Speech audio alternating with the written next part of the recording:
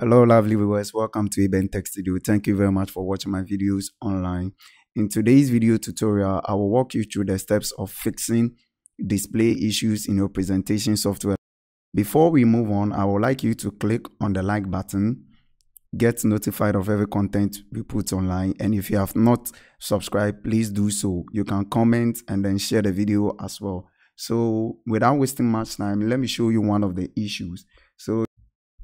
Alright, so now for our Freeworship users, you open your Freeworship and then you go live or show display or presentation, and then it takes over your primary screen or your laptop screen. It happens when you haven't connected your TV screen, your projector or your external monitor to your laptop.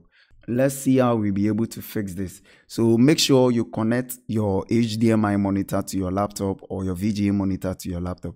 Let's do that now. So in this case, we will click on the display settings right here, and then we move to presentation display. Now my presentation display is set to my prime monitor, so I'm going to set it to the secondary monitor. And then now when I go live or when I click on the show display, it will move straight to my projector. So I will move to the auditorium and then show you the presentation on the projector or my secondary monitor. So as you can see, the presentation software Freeworship is open on my laptop, and then I'm projecting to my external monitor or projector. So I'm going to show you the content which is now being projected to my projector or external monitor. So I have it here. It's showing on my projector. This could be your TV screen.